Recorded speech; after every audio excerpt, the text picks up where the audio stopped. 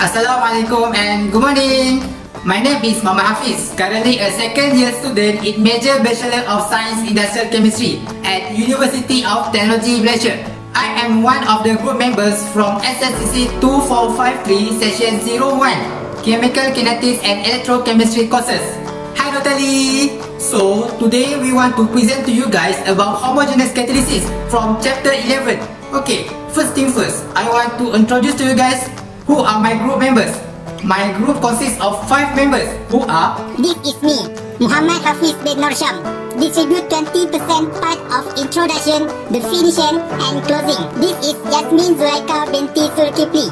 Distribute 20% part of the advantages and disadvantages of catalyst. Muhammad Imran Hakim bin Rahim. Distribute 20% part of answering on TLO 1 questions. Fatieha Binti Zulkefli. Distribute 20% part of answering on TLO 2 questions. Syazwani Binti Razak. Distribute 20% part of the example of application and conclusion. We are from the group 3. Our presentation today is related to catalysis. But before that, let's know the definition of catalysis. So, what it is? Actually, catalysis is an action by catalyst which increase the rate of chemical reaction without being consumed. They also provide an alternative pathway which has a lower activation energy compared to the one without catalyst. There are 3 types of catalysts. Firstly, heterogeneous. Catalysts and reactants are in the different phase, and enzyme, which is biological molecules that acts as catalysts. But our main focus today is about homogeneous catalysts. Homogeneous. Homo refer to the words same. So it means catalysts and reactants or substrates are in the same phase, such as gases and solutions. It is effective, but unfortunately, it is very difficult to remove because both are in the same phase. Okay? So we have understood the definitions and the types of catalysts. But what are its advantages and disadvantages? Okay, Yasmin, let's go! Hi, so I will talk about advantage and disadvantage of homogeneous catalysis. Okay, so for advantage, homogeneous catalysts are more active or selective compared to heterogeneous catalysis.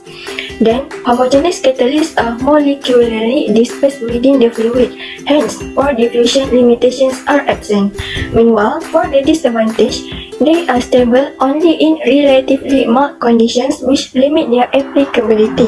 Not only that, separation at the end of the process is difficult and expensive. Next, comparison between homogeneous and heterogeneous catalysts. For homogeneous, catalyst is in the same phase as reactants, but heterogeneous, they are in the different phase. For homogeneous, they are more difficult to filter catalysts from products, but heterogeneous, they are easy to filter. For homogeneous, they are fast reaction and highly selective, but heterogeneous, they are slow reaction and poor selective. Lastly, homogeneous reaction mechanism is better studied and well understood, but for heterogeneous, the reaction mechanism is difficult to study. Next, I will pass to Imran. Hello. Okay, for the next part, we're going to answer some questions regarding homogeneous catalysts. For the first question, the questions below are proposed mechanism for the decomposition of hydrogen peroxide. Okay, the first question, what is the function of Br- or bromide in this reaction and state the type? The function of bromide is it acts as a catalyst. In this reaction, bromide acts as a catalyst that speeds up the decomposition of hydrogen peroxide. Bromide is used in the beginning of the reaction and then reproduced on the right side of the equation. In other words, bromide is chemically unchanged at the end of the reaction. And the type is homogeneous catalyst. Which brings us to our next question. What is meant by homogeneous catalyst? Homogeneous catalyst is catalyst that is in the same phase as the reactant. As you can see, the reactant hydrogen peroxide is in aqueous state. Bromide also in aqueous state. Therefore, we can say that the bromide is a homogeneous catalyst. Next, draw the expected surface energy potential for both reaction with and without catalyst. So here are the graph. As you can see, the catalyzed reaction involves two successful steps, each of which has a lower activation energy than the uncatalyzed reaction. Okay, next question. Question 2. The oxidation of sulfur dioxide to sulfur trioxide is catalyzed by nitrogen dioxide. The reaction proceeds as follows. So there is two elementary reaction.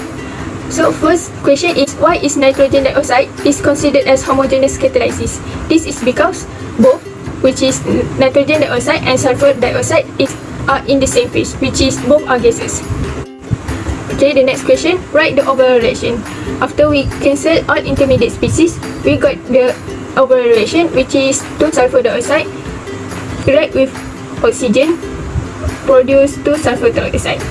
Okay, then write the rate law of each elementary reaction. Given K1 and K2 as the rate constant, so R equal to K1 times concentration of NO2 times concentration of SO2, and second one is R equal to K2 times concentration of NO squared times concentration of O2.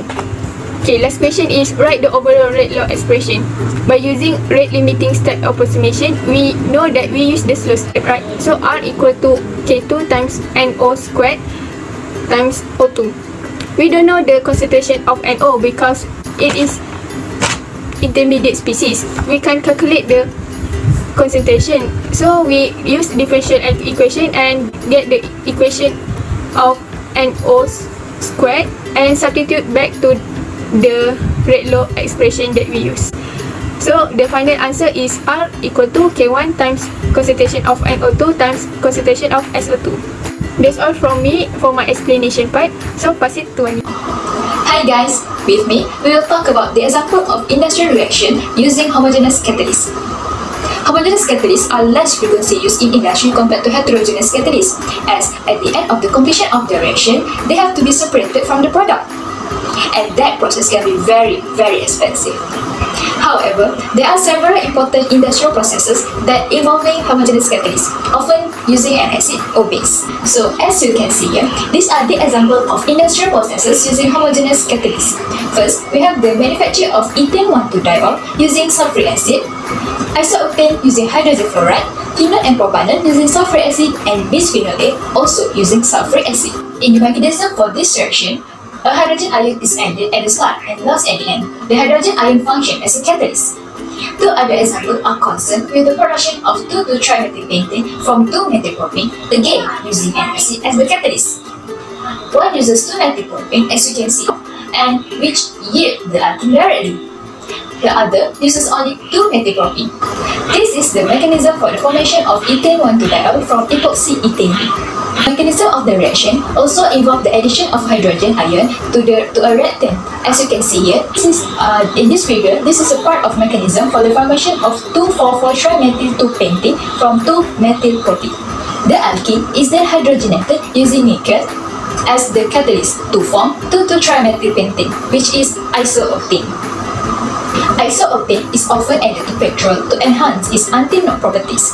Now that methyl T-butyl ether (MTBE) is being phased out. Alright, so that's all from us from Group 3. I hope you guys can understand about homogeneous catalysts.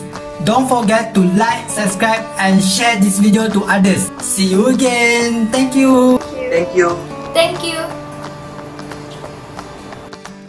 애들 그리 재미없어 그건 나도 마찬가지